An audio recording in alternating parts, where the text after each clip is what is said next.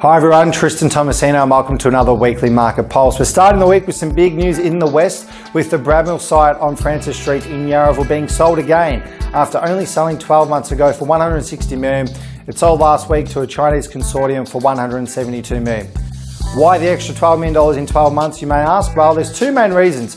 Firstly, the Western distributor is finally going through. It's being built by Transurban, and that's going to help with traffic congestion around the Melbourne CBD, and in particular in Yarraville, where on the Bradmill site, they're expecting to build 3,500 dwellings.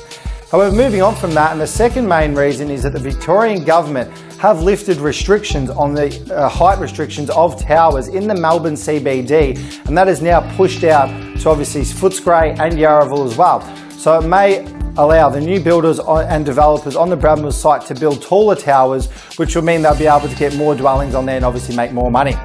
Moving on to there, and it is our last auction weekend for 2016. We've got 5 big auctions this weekend, starting off with number 2 of 34 Southampton Street in Footscray at 10:30. Then we're moving on from there to 148 Francis Street in Yarraville, which is at 11:30.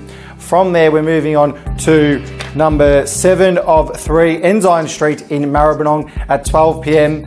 And then we're moving on to 7 of 36 Aldridge Street in Footscray. And finally, we're finishing off with number 11 Cedar Drive in Maribyrnong at 2 p.m. So if you're out about on Saturday, feel free to come through and have a look at one of those auctions. I'm sure there's going to be a lot of bidding, as there is still a lot of buy urgency out there. A lot of people still missing out on auctions. So a lot of them trying to get in before the end of the year and the mad Christmas rush. We look forward to seeing you on next week's video, and we look forward to seeing you this week out and about.